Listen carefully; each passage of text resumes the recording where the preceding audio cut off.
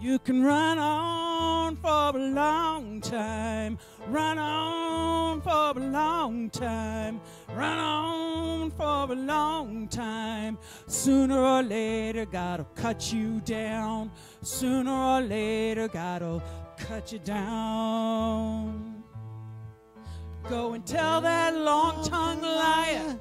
Go and tell that midnight rider.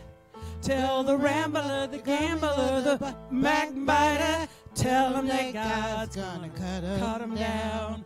Tell him that God's gonna cut him down. Well, my goodness gracious, let me tell you the news. I've been wet with the midnight dew. I've been down on bended knee, talking to the man from Galilee. He spoke to me in a voice so sweet, I thought I heard the shuffle of the angels' feet. He called my name and my heart stood still when he said, John, go do my will. Go and tell that long-tongued liar. Go and tell that midnight rider. Tell the rambler, the gambler, the backbiter. Tell him that God's gonna cut him down. Tell him that God's gonna cut him down. You can run on for a long time, run on for a long time, run on for a long time. Sooner or later, God'll cut you down. Sooner or later, God'll cut you down. You may throw your rock, hide your hand, working in the dark against your fellow man. But sure as God made black and white, what's done in the dark will be brought to the light.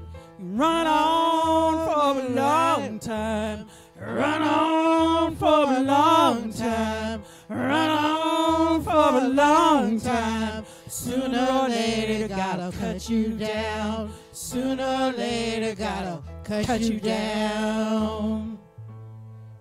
Go and tell that long-tongued liar. Go and tell that midnight rider.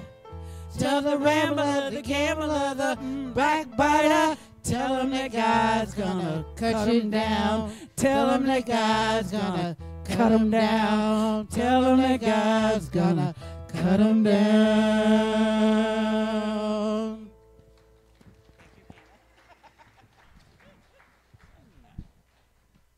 So, am I on? Okay, I guess it is my great honor to welcome you to Wilkes Boulevard United Methodist Church this morning. Our pastor has been delayed, but we're here, and even without a pastor, we can worship. We can worship God, we can worship together, and that's really what we're here for. So our opening song works right into that. It's in the Green Book, number 3176. Come, now is the time to worship. Or maybe we should sing 2173, Shine, Jesus Shine. My bad. Okay. Just because I have the book open, I didn't want to have to, yeah.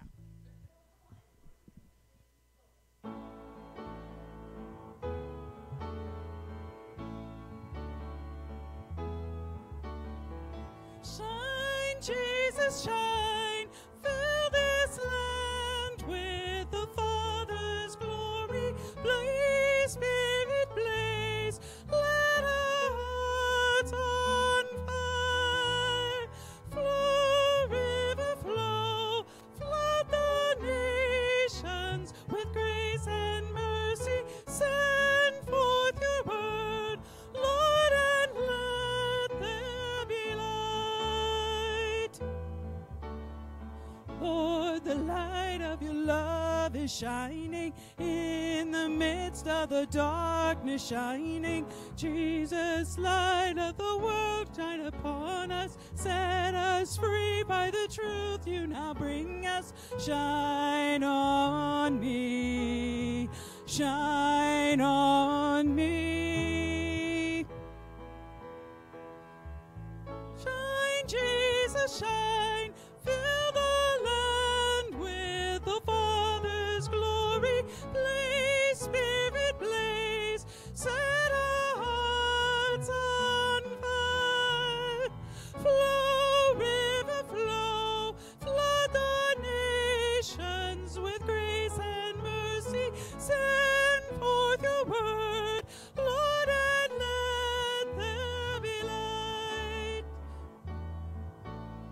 Shine, Jesus, shine. Fill the land with the Father's glory. Blaze, Spirit, blaze. Set our hearts on fire.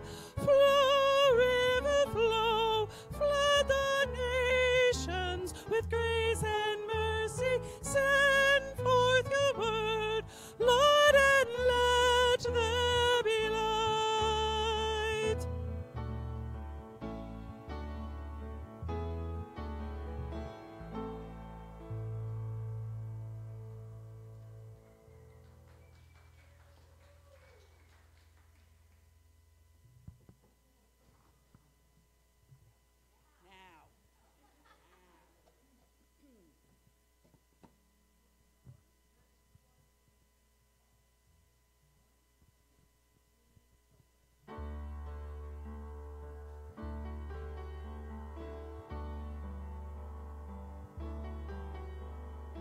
Come, now is the time to worship.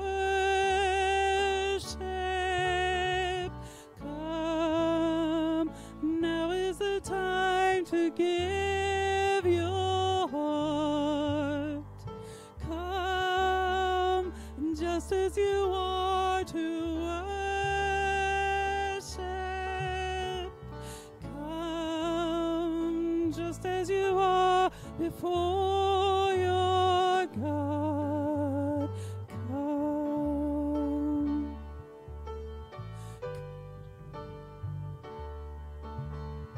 Come. Back to the chorus.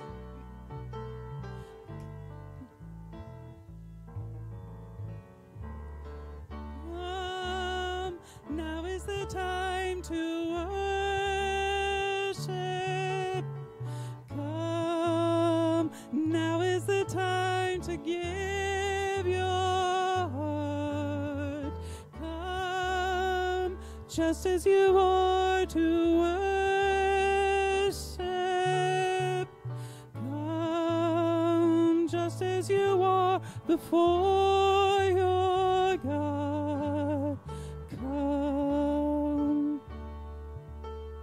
One day every tongue will say you are God. One day every knee will bow. Still the greatest treasure remains for those who gladly choose you now. Come, now is the time to worship. Come, now is the time to give your heart. Come, just as you are to worship. Come, just as you are before your God. Come. Come.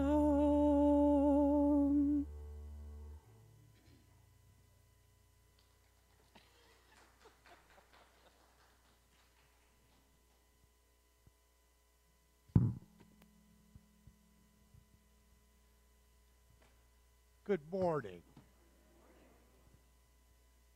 Hello, everyone back there. I hope your breakfast was a good one. Always is at this place. And it's always a good time when we're gathered together to share our faith, our lives, our hopes, frustrations, to bring it all before God and the people of God, because we trust that in this place we are loved. Welcome you to this worship this morning. And we can join with our welcoming affirmation, which is up there.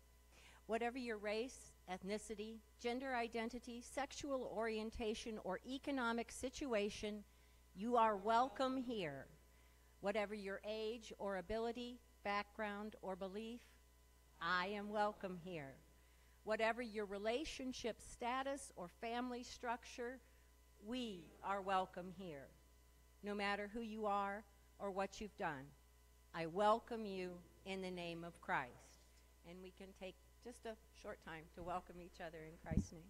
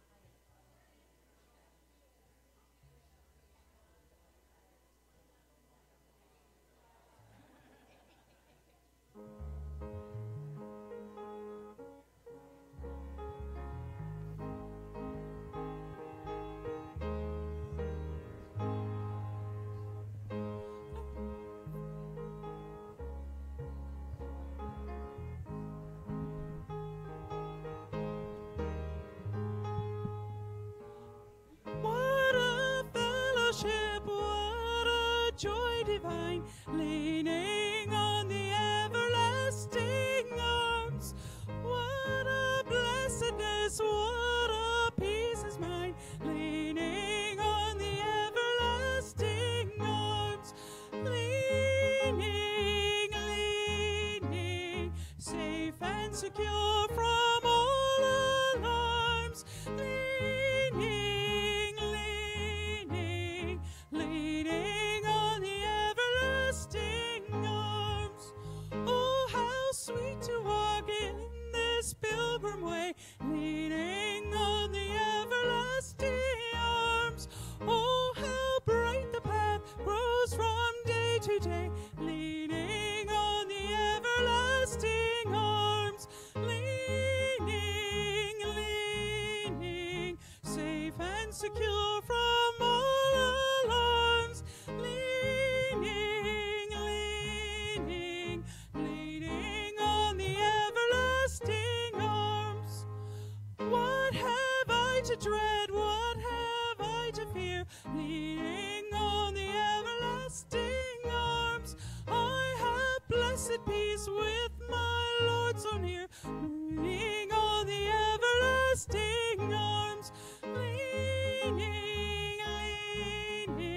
safe and secure from all alarms. Leaning on the everlasting arms.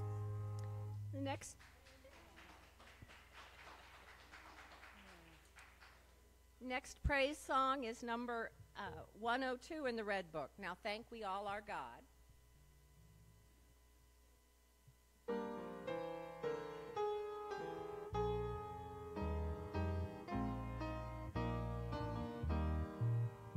Now thank we all our God with heart and hands and voices, who wondrous things hath done, in whom this world rejoices, who from our mother's arms has blessed us on our way with countless gifts of love, and still is ours today. Oh, may this bounteous God through all our life be near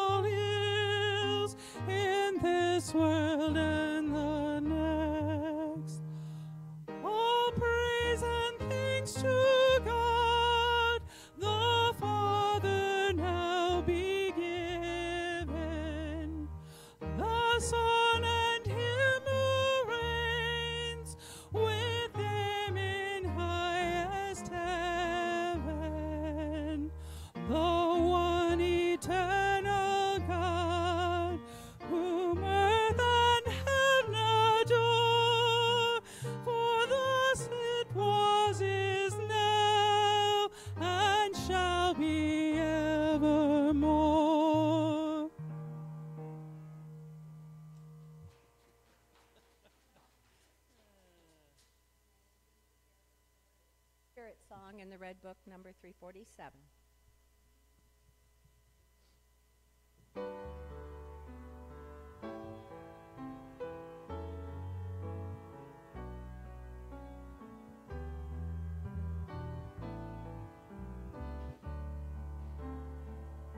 Oh, let the Son of God enfold you with His Spirit and His love. Let Him fill your heart and satisfy your soul. Oh, let Him have the things that hold you, and His Spirit like a dove will descend upon your life and make you whole. Jesus, oh Jesus, come and fill your lamps. Jesus, oh Jesus, come and fill your lamps. Oh, come and sing this song with gladness as your hearts are filled with joy. Lift your hands in sweet surrender to His name. Oh, give Him all your tears and sadness. Give Him all your years of pain, and you'll enter into life in Jesus' name. Jesus, oh Jesus, come and fill your lamps. Jesus, oh Jesus, come and fill your lamps.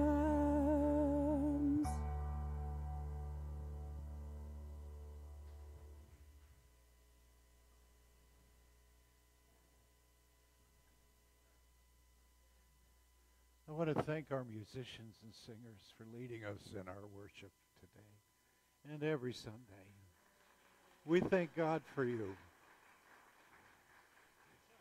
Sometimes lots of us don't come into the church with a song in our hearts. And we need a song that we can grab onto. You provide those songs for us. Thank you for lifting our hearts. Thank you for creating the possibilities of our worship of God this morning. Tonight or today, we will share our prayers with God. And I know that there are prayers that we hold in common. No doubt we all know that we live in a world that doesn't seem to be organized in a way that permits everyone to feel safe, to feel at home. There's violence everywhere, and I'm particularly thinking of the warfares being conducted in the Middle East right now. These tragic things there and other places weigh heavy on our hearts, I know, because we're a community of peace and reconciliation above all else. We want people to be well. And here we try to live together in a way that enables people to live and feel well and welcome. So as we approach this time of prayer, let us hold these prayers, these concerns we have in common in our hearts. And if there's anyone who would share a prayer with this congregation this morning and trust that with us, we'd be honored to pray with you about these things. Are there any prayers? Mother is having knee replacement. Mom's having knee replacement. Pray for your mom. We'd like to see her walking without pain. Pray for her success and her safety. Yes.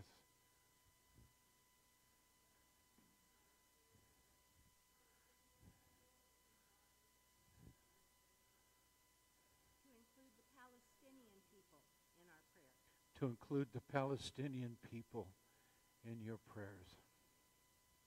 Our prayers. In 1985, I was in the Holy Land. I went with a tour group. Everything was paid for except lunch. I didn't have a lot of money, so what I would do in the morning when I went to the breakfast at the hotels would be to gather a bunch of bagels and cheese from the buffet and put them in my backpack. So during the day when the rest of the group went into a restaurant to buy lunch, I'd stay outside and eat bagels and cheese. It was a very good thing because one day in the town of Haifa, I met two Palestinian men, young men. They told me their story. They said that they had been born in refugee camps, but before their families had been settled in refugee camps, their families had owned land. They raised olives and figs and livestock on the land, but the land was taken and they were all sent to these refugee camps. And I asked them, this was 1985, but I asked them, do you want the land back? They said, yes. How much of it do you want back? They said, all of it. Because we can't live in the conditions in which we've been put. This is a personal experience and a personal anecdote, but I'd like us all to think about that as we talk about people's right to defend their land, and they certainly do have a right, but there are people who are living in conditions now that are intolerable. Not excusing the violence, I'm only suggesting that if we know our history, we know why such things happen. And so we pray for justice as well as peace. Justice for people. Are there other prayers?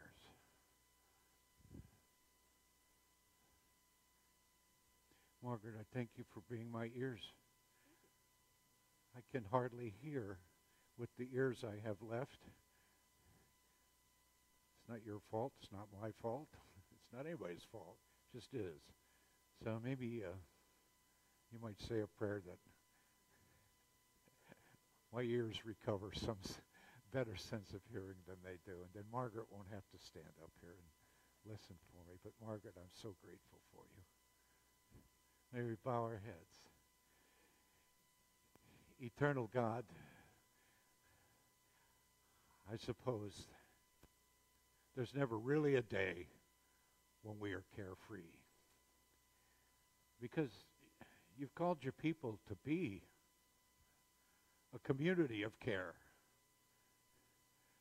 A community which seeks the well-being of other people, and particularly is sensitive to those who are overlooked or pushed to the margins of life, and who suffer in ways that other people do not suffer.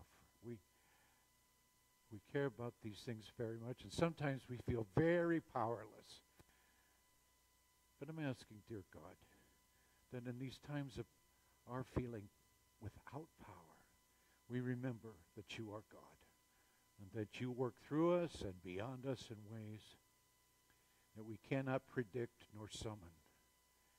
Help us at least, dear God, to be people, individuals in this room and on the streets who seek the well-being of our neighbors in this world. Give us the strength to make the sacrifices necessary to do that, and the patience and wisdom to try. We ask these things in the name of Jesus, our Savior. And as he taught us, so now we pray to you the Lord's Prayer, saying, Our Father, who art in heaven, hallowed be thy name. Thy kingdom come, thy will be done on earth as it is in heaven. Give us this day our daily bread. Forgive us our trespasses as we forgive those who trespass against us. And lead us not into temptation, but deliver us from evil. For thine is the kingdom, and the power, and the glory forever. Amen.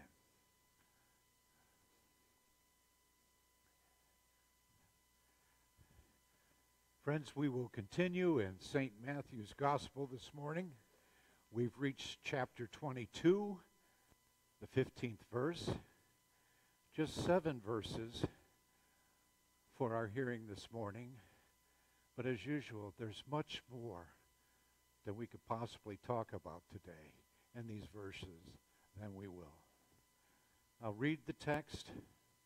We'll ask what's happening, try to answer that.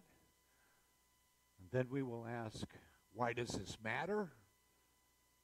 And finally, we'll conclude with, who cares? At each segment of our time this morning with the text, I will invite and covet any remarks, observations, or questions that can come from our congregation today. Matthew chapter 22, listen now for the word of God.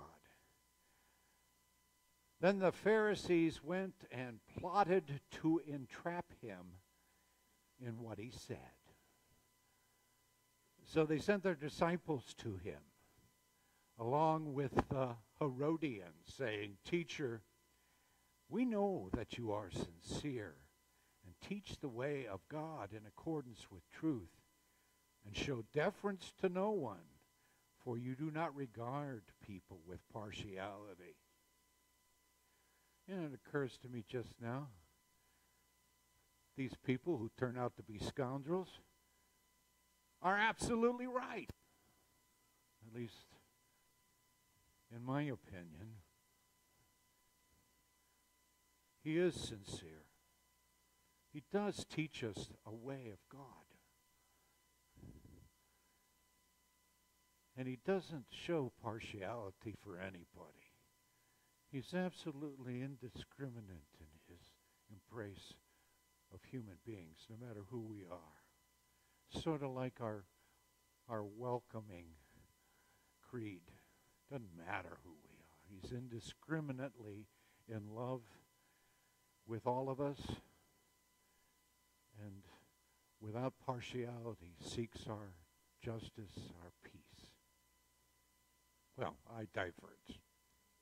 That might be better than what I was going to say, or what I will say. But anyway, let us go further. But Jesus, aware of their malice, said, Why are you putting me to the test, you hypocrites? I guess he can't be schmoozed. Show me the coin used for the tax. And they brought him a denarius. Then he said to them, Whose head is on this, and whose title? They answered, Caesar's. And he said to them, Give therefore to Caesar the things that are Caesar's, and to God the things that are God's. When they heard this, they were amazed, and they left him, and they went away. Here ends the reading. May God help us all understand. And I mean God, not just me. So what's happening? Well, the plot thickens. That's what. Jesus could see this coming. Anybody who's following the tale Matthew is telling us could see this coming. What began out in the sticks in Galilee as serious, sincere discussions with local Pharisees about Sabbath law and cleanliness code and such, has quickly escalated into heated arguments and personal acrimony the closer Jesus gets to Jerusalem. And Jerusalem is the setting for our text this morning. Jesus tried to reason with the Pharisees. He was patient. He was respectful. Even when the Pharisees insulted him, he remained calm. Even when the Pharisees insulted the people who followed Jesus, he did not take umbrage. Instead, he tried to explain himself. Or rather, he tried to explain the God who sent him, the God whose love for people never wavers, the God who had given Jesus and the Pharisees the responsibility to carefully care for the welfare of God's people, to acknowledge their dignity, to tend to their wounds, and to responsibly address their crying needs for justice, compassion, and peace. The people were, after all, human beings created in the image of the God who loved them. This was a basic tenet of Israel's faith. It was clearly stated in the preamble to Israel's holy scriptures called the Torah, or the Pentateuch, or the Old Testament, as we Christians refer to it today. 27 verses into the sacred writings, we find this remarkable affirmation of our humanity. It reads, "So, God created humankind in God's image. In the image of God, God created them, male and female. God created them." It was something Jesus could not forget when he looked into the faces and listened to the voices of sick people, hungry people, poor people, sinners and ne'er-do-wells, and the many who had been driven mad by the abuse that they had suffered. All of them equally, all of us equally, were created by God in the image of God and set upon this gorgeous green globe with the freedom and responsibility to organize our lives together.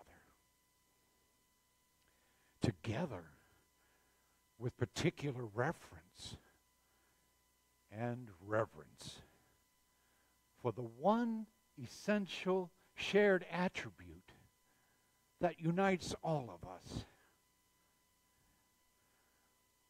We are created in the image of the one and the same God.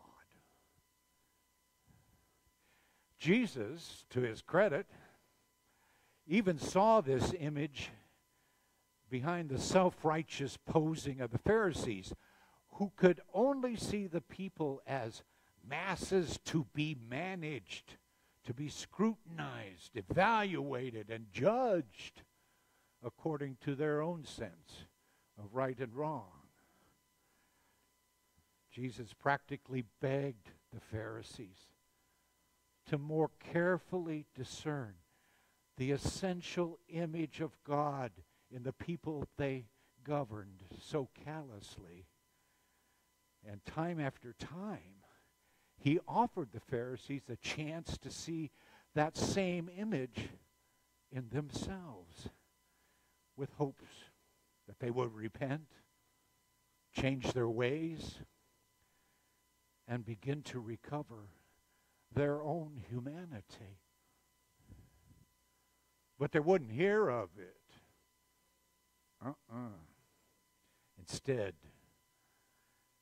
they began plotting the demise of the one in whom the image of God was most clearly visible.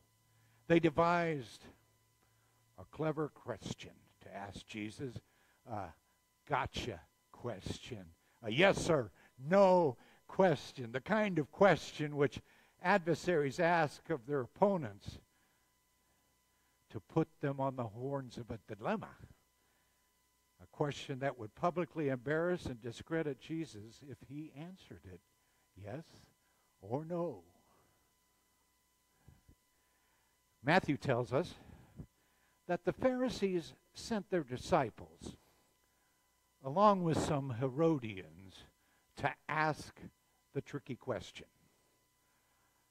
The Pharisee wannabes were sons of Torah, like the Pharisees and like Jesus, who were busy learning lessons that they would eventually have to unlearn if they were ever going to be able to see human beings the way Jesus saw and sees us still. The Herodians were sons of Torah too. But they had put the holy book on the shelf and turned their backs on their historic faith so that they could turn toward the Roman Empire, which ruled their nations. They were sellouts to Caesar, colluding with the oppression and violence which impoverished and terrorized their own people. The image of God in them was buried deeply beneath layers of greedy self-advantage. And they did not see it at all in the lives of the people whom they betrayed and ruthlessly exploited for personal gain. What the Herodians could see was the color of money, bright and silvery, and jangling in their purses, the so-called denarius, bearing the image of Caesar with the inscription, the Divine Augustus. They produced a denarius when Jesus said, "Show me the money."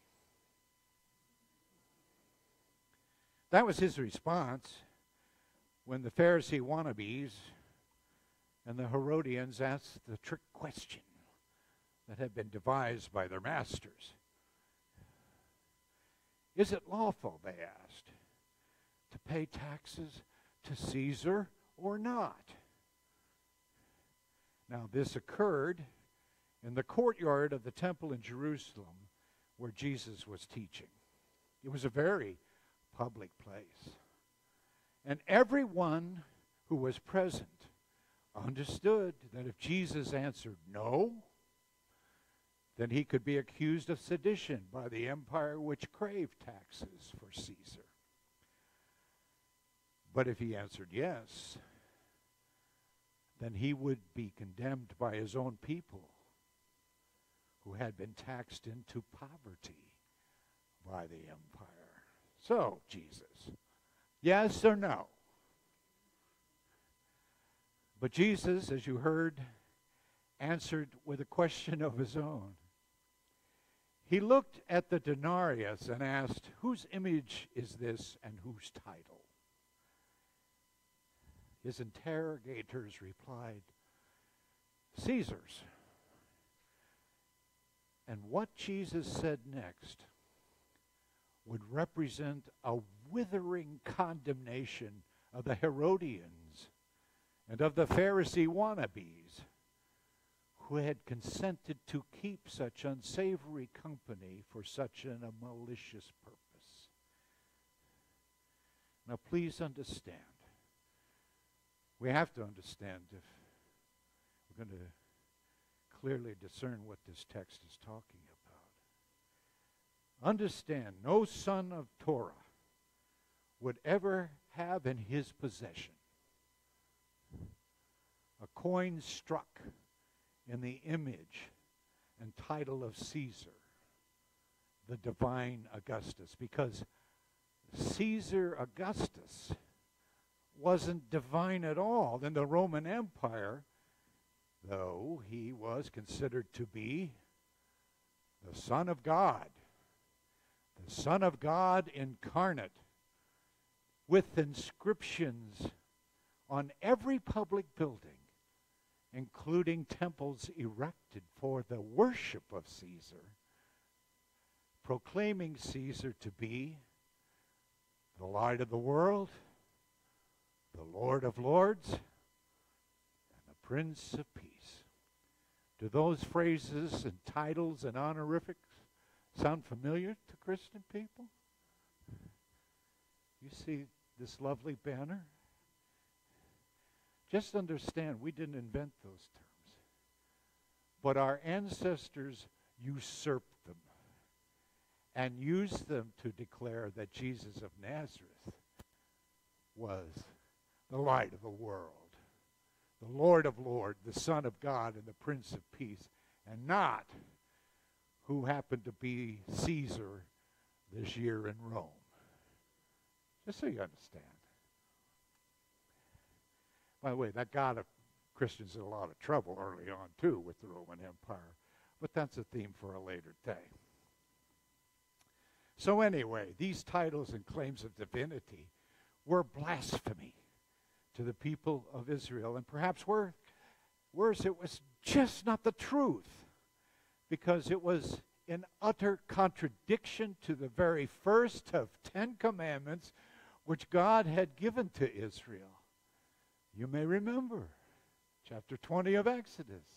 It reads there, I am the Lord, your God, who brought you out of the land of Egypt, out of the house of bondage. Yeah, I'm that one. You shall have no other gods before me. You shall have no other gods before me. Not even the ones on your currency. And so, no faithful son of Torah would ever carry such a coin. Jesus didn't have one. He had to ask to see one. And of course, the Herodians, being lapsed and backslidden sons of Torah, were able to produce one. And this is extra biblical, but I cannot help but to believe that Jesus looked at these people square in the eye and said, give that coin back to Caesar. It's his. And all the rest of those coins that jangle in your purse, but give to God what belongs to God. Just pause right there. Anybody want to say anything? Make an observation? Comment? Yes?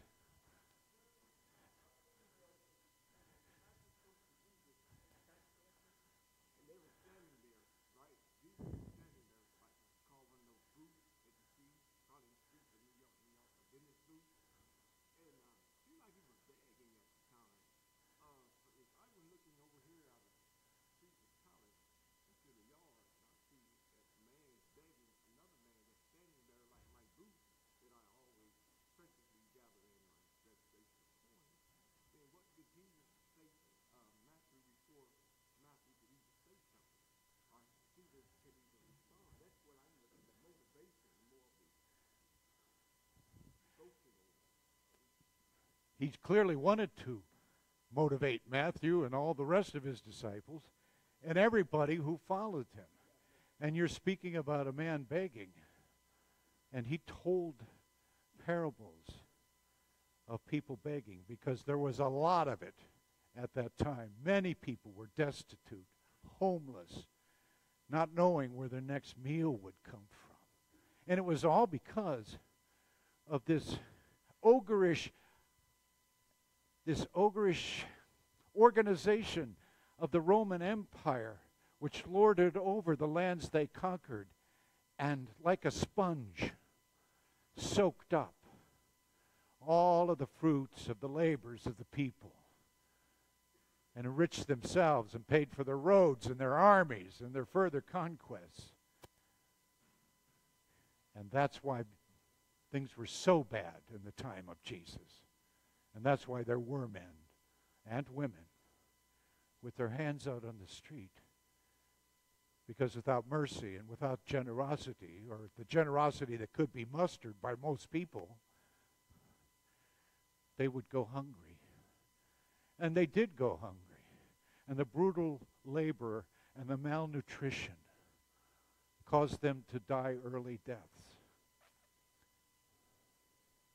So we're talking about serious matters, and when he's talking to these Herodians, who are brothers to his sister and brother Jews in Palestine or Israel at the time, he knows he's talking to people who are traitors, who are colluding with the evil that causes people in that country to suffer so terribly.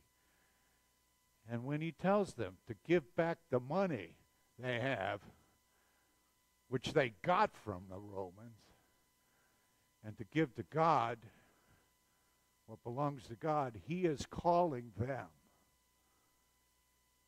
to remember who they are, or once were, and to repent and to become true sons of Torah again, to give themselves back to God in obedience and compliance to God's laws. Thanks for your observation. Anything else? So why does this matter? Well, I think it matters because this is not a story about paying taxes, but a story about paying respect. It's about the necessity of Herodians and Pharisees and Pharisee wannabes and every Tom, Dick, and Harriet there ever was or will be to respect, to honor the image of God imprinted in the being of every human being, beginning with oneself and extending into the lives of our neighbors in this world. The tricky question began with the phrase, "Is it lawful?"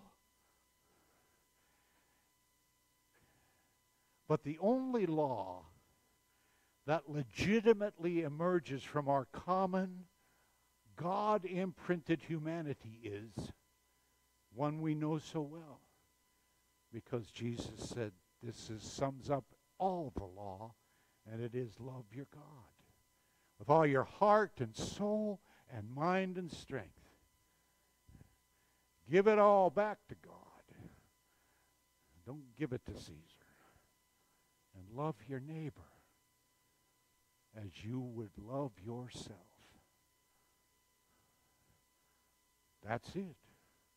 This is the only law of the kingdom of God, and the principle by which we may freely and responsibly organize our lives together on this gorgeous green globe which God has created to be a home for every one of us. Anybody else know why this might matter? That's all I got about why it matters. Maybe that's enough. Okay, let's ask who cares. I mean, who cares? Well, I think we have to care. Because my observation is, I don't mean to be critical, I mean to be telling the truth, but I think lots of human beings, myself included, are like the Pharisee wannabes and must unlearn some things they have received as truth from somewhere else but God. If God's kingdom of justice and compassion and peace is to fully emerge among us. And I think we have to care and beware, because there are lots of humans like the Herodians who must recover their own humanity if they are ever to participate in the emergence of God's kingdom.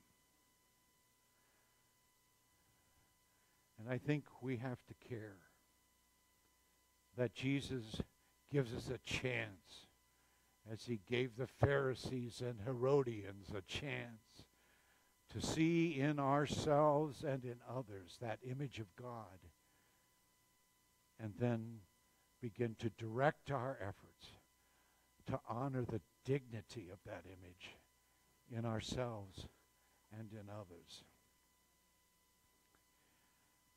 I think this congregation has historically demonstrated a fair grasp of what I'm trying to say today. Because I know that over the years we've worked hard to love our neighbors. And any veneer of supposed self-interest has by now worn so thin that the image of God is more distinct in this body than might be elsewhere. Now, if we'd been a conventional congregation, tending to the usual things, every once in a while sending a handful of people off on an expensive mission trip somewhere for a few days, as good as that is, we've been in mission every day. Every day, including Sundays, for a long, long time.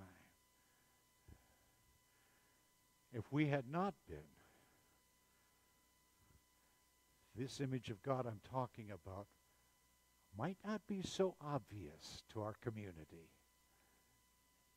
as it is today. Should anyone care to look?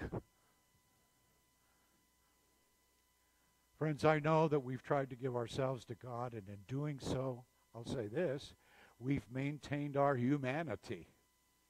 We've been as fully human as we can be, as we have revered the humanity we see in all other people. And therefore, we cannot be strangers to God, but recognized as fit children, bearing the image and likeness of God in our community. It may startle some people to see us the way we are. It may frighten them a little bit. But we may be the best chance anyone will have to understand what Jesus meant when he said, give to God the things that are God's. I'm not saying we're perfect.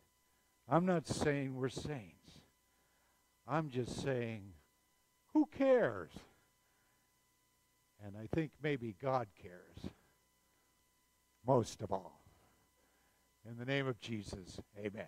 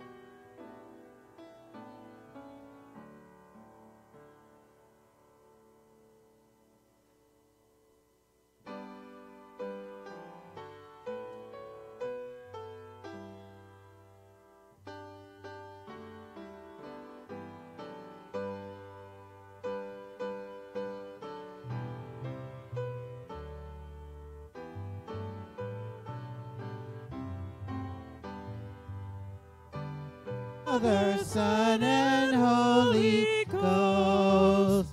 Amen. Let us be seated, please. It is our joy. You just did. Please do. I'm not in charge. This is Pastor Appreciation Month. Oh. And we want to express to you how much we appreciate you being here and taking time out of your retirement to spend with us. We are blessed and we are grateful and we are happy that you are here. So Well, thank you very much. I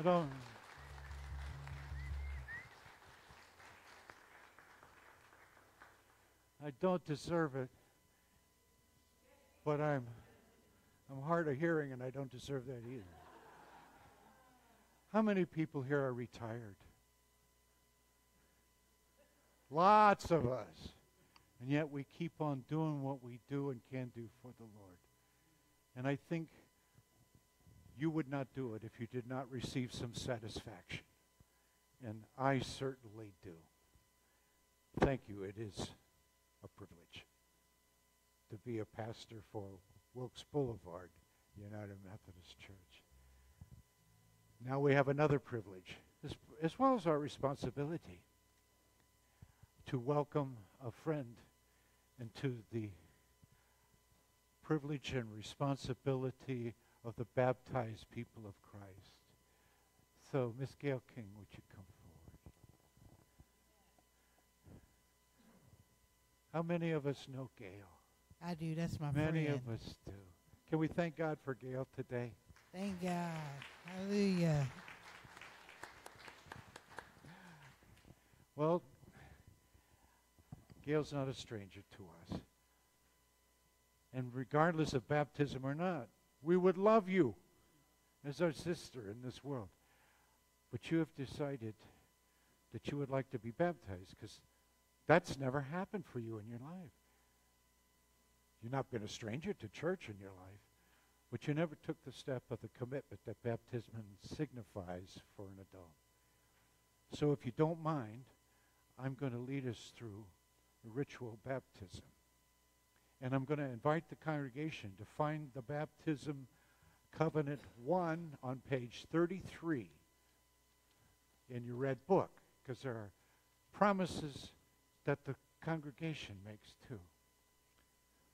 This is the introduction on page 33. Brothers and sisters in Christ, through the sacrament of baptism, we are initiated into Christ's holy church. We are incorporated into God's mighty acts of salvation, and we are given new birth through water and the Spirit. All this is God's gift offered to us without price. We present today Gail King. Gail Rich, opposite of poor. Gail Rich for holy baptism. Gail, on behalf of the whole church, I ask you, page 34, friends, do you renounce the spiritual forces of wickedness, reject the evil powers of this world, and repent of any sin you feel responsible for? If you do, answer, I do. Do you accept the freedom and power God gives to you to resist evil, injustice, and oppression in whatever forms they present themselves? If you do, answer, I do. Do you confess Jesus Christ as your Savior, put your whole trust in His grace, and promise to serve Him as your Lord in union with the church which Christ has opened to people of all nations, ages, and races? If you do, please answer, I do. And according to the grace given you, will you remain a faithful member of Christ's holy church and serve as Christ's representative in the world? If you do, please answer, I do. Friends, please look to page 35. Do you, as Christ's body, the church, reaffirm both your rejection of sin and your commitment to Christ? We do. Will you nurture one another in the Christian faith and life and include Gail now before you in your care? With God's help, we will proclaim the good news and live according to the example of Christ. We will surround Gail with a community of love and forgiveness, that she may grow in her trust of God and be found in her service to others. We will pray for her that she may be a true disciple who walks in the way that leads to Christ. Will you come with me to the altar? Please watch your step, Gail. The first one's little, the second one's big.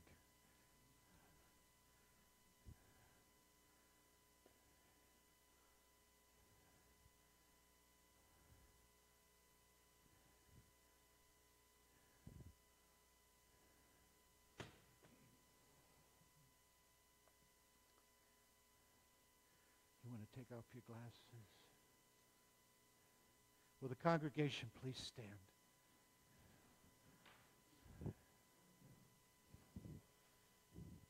Gail, Rich, I baptize you in the name of the Father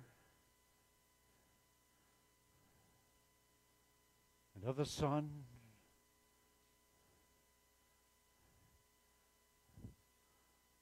and of the Holy Spirit.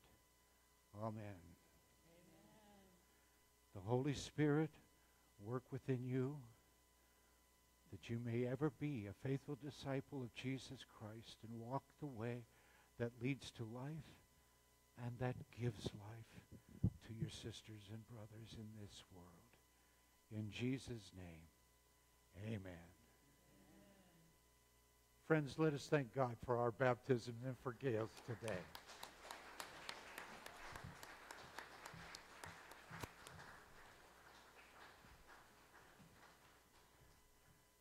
Thank you. Is it benediction time or concluding hymn time?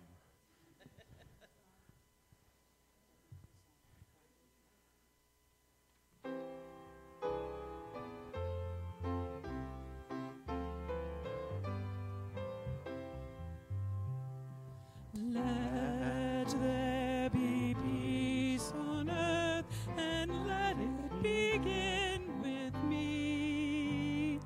Let there be peace on earth, the peace that was meant to be, with God our Creator. Children all are we. Let us walk with each other in perfect harmony. Let peace begin with me. Let this be the moment now. With every step I take, let this be my solemn vow, to take each moment and live each moment in peace eternally. Let there be peace on earth, and let it begin with me. Now go forth in peace, and may the grace of Jesus Christ, the love of God, and the strength of the Holy Spirit be with you and in you now and evermore. Amen.